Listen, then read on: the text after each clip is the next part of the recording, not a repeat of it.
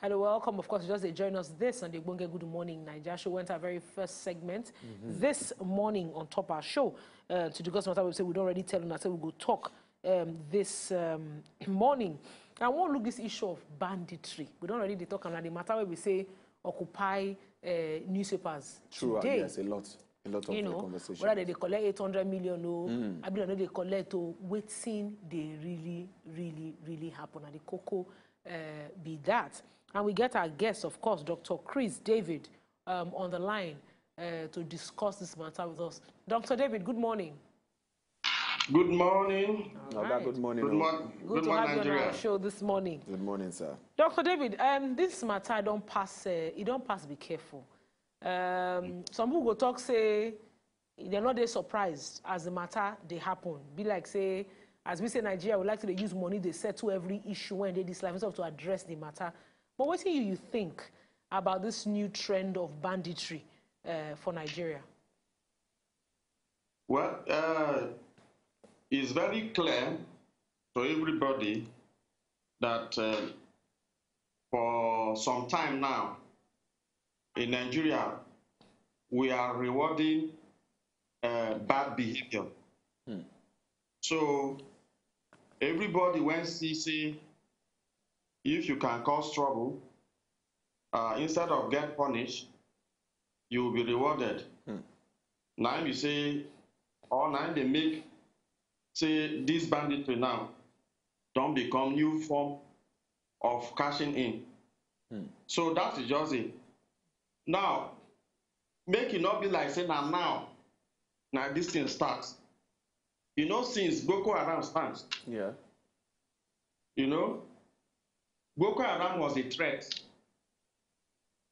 but some people saw opportunity inside it. That's why up to today, we still see insecurity. It don't migrate from Boko Haram, turn to herdsmen, now it don't turn to banditry. We don't know the next one when will come. So that is the situation. But looking at this current situation, what happened for Niger State, we'll even use that one as one of our case conversations this morning. The Niger State government, they talk say they no go fit use force take settle this matter because say school children still they involved or all those kind of things. If you say we even suppose even they get conversations with all these people where they do bad men, these bandits, kidnappers, and all these kind of things. What do you feel about this one, Gone? Well, they get point for that one. Okay. Because lives of who are involved.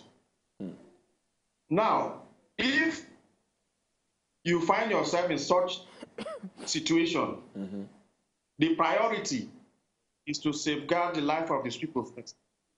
But the question is that, what do you do after you don't safeguard life? That is the question that need to be addressed. Because if you have not punished bad behavior, it is obvious that the next person would see, say, oh, this is not the new business when they turn. This is not the opportunity when they turn. And you just need to invest a few millions and cash in billions. So that is the trend. So what we are supposed to do is that, yes, when we find ourselves in this kind of situation, where life of people take involved, we don't have the sophisticated weapons yet. The way US take fly come Nigeria, and rescue their person. So what we just need to do is to secure the lives of those people first. When you secure the life of those people, then what do you do? Because this thing is systemic. Yes. We are seeing a system failure in our security architecture. You understand? Yeah. So that is what we are supposed to be addressing. We shouldn't wait that until people have been kidnapped before we react. What are the proactive measures now that we need to take? So other conversations regarding this whole kidnapping and situation where they happen, insecurity situations, the people they talk say if we even fit get access to these people to sit down, they get negotiations and conversations with them, why we not just, you know, since we already know where they're there, why we not fit just go pack all of them? Why do we have to still sit down with them to get conversation? As we see, we see what Shegumi do with the one we happen for an area, as go sit down, they follow them, they talk, they negotiate situations.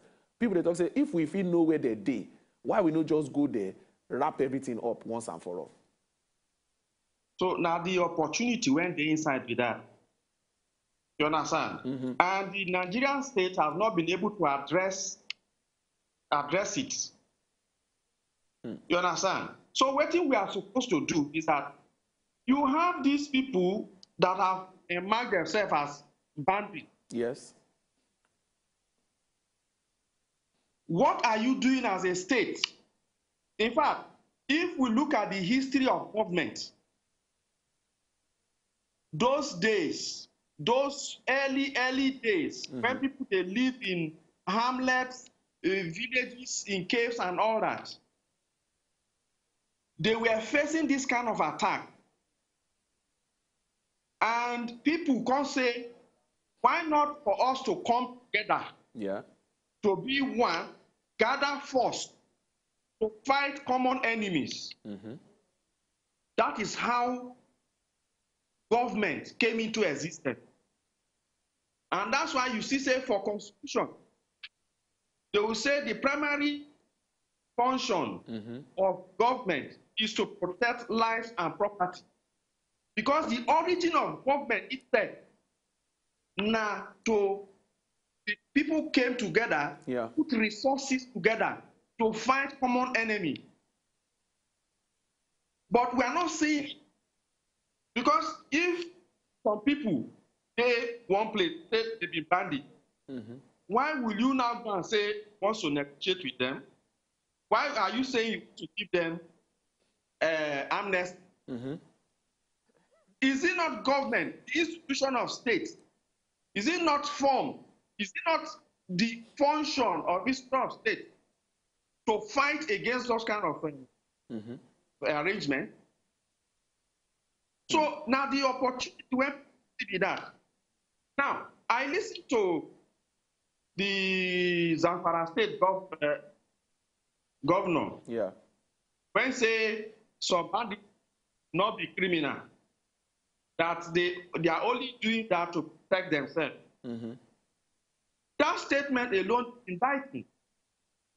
Because the institution of state is supposed to be the one to protect citizens. True. Not that citizens should protect themselves. So what that government say, implication of the statement is that this security situation has, the security system in Nigeria has failed. So that is the implication. Okay, as I look this matter, Dr. David, because of course, you know, say, sometimes we say we not attack that first time when it starts. Before Boko Haram been come, now Al-Qaeda now they occupy GIS for Nigeria that time.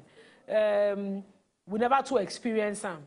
But the moment we hear the first bomb for Nigeria, the first thing I talk that year, I say no sense when we say enter Nigeria, they carry and pass, be careful. As the matter day now, solution fit there at all. I be this now something we say we could just ready to just live with for the rest of our lives. Because the thing don't infiltrate, it don't even come out for north. In the other parts of Nigeria now. Now the new normal be this, now we supposed to accept. I mean, I also make government don't look and say the best thing is just to settle with money because they don't say force no work before. How? What do you feel? No, that cannot be possible. Okay, and we cannot regard it as new normal. Okay. You know, whatever you don't like, you confront it. So there is no space. There is no space for saying that we need to accept the current situation when we see ourselves. So if anybody they talk say should accept this situation when we did so, the implication is that we don't have government again. So we are now living in that barbaric society where there is no law and order. So what we need to do is to confront the situation. How now? Because we don't do this in they don't put they put force. You know what? Now we don't enter now money, and people see they kidnap. Because everyone knows say once I kidnap, my millions will come. So you feel say any other way go fit day? You feel say any other idea if it spring up? You say if you don't admit the matter, say as Boko Haram matter first start, why this thing still they linger? Because some people they benefit from inside. Then see say the more the thing they hot, the more money they go they release on top of the defense matter. So what thing will they talk now? How we won't go? Shall we go employ international forces to come? Shall you feel say na the way forward with that? How you take here? Well, what we are saying is that the patriotism to our nation is in question by those who have been given responsibility to perform that function of protecting life and property of citizens. The second thing is the willpower. Government need to demonstrate that willpower. Now, you see, say this our police, our soldiers, when they go out of this country, say for all this their peacekeeping and all that. Yeah. Even the soldiers of US, France, they depend on the force of Nigerian soldiers. So how come it can't be our own? We not fit up. So now that thing we need to address. We need to speak to ourselves face to face. That are we still patriotic? Where is the willpower? And if need be that we need foreign assistance, then we can get foreign assistance to help us. For me, I still believe that if the Nigerian security architecture is talking about the Army, Navy, Air Force, and the police, they agree, okay, let us be patriotic to perform the function that we are created. Then all these menaces that will become a history. So, Dr. Chris, before you leave us, people just make I just ask this final question regarding this. You just mentioned these security agencies where government don't create to secure lives and properties. What do you also feel about this community policing thing? If you say that one self go feel help, say if they create community policing for different areas, may everybody handle their security per state. If you say that one go also feel help this insecurity situation in any way. You don't say I don't talk for the station. The 5 levels of policing. Community policing is very important. Okay. So when you look at societies like the UK, when you are in London, you will see all these policemen in your neighborhoods. They're not even they carry gun. But gathering of intelligence, knowing who is occupying a property, knowing all the things that are surrounding that a particular community. Those are their jobs. And immediately there is an issue. You see, say within 2 minutes, the situation has been arrested. Because the community police, they know every nook and corner of that community. So community policing is the ideal thing, and it's part of the 5 structures of policing.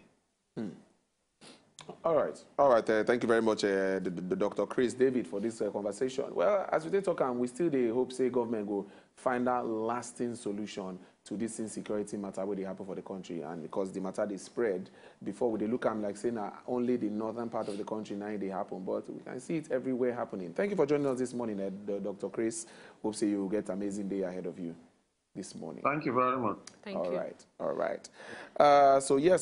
This matter still be as it gets, but hey, waiting we go do solutions now we need right now. Nobody say there's a hope against hope now waiting the matter be, because I don't like giving. No matter how you want to shake this matter, I still never get that. Because again, the person go take talk, go just to say, okay, yeah, see waiting day. Because I mean, if people say that they're supposed to handle this matter, you know, to a large extent, like in don't talk, say people they benefit from the matter. Yes, you know, end. Anywhere where person they make money from, You know, for like now, why would you want there to be peace? The right, it must continue.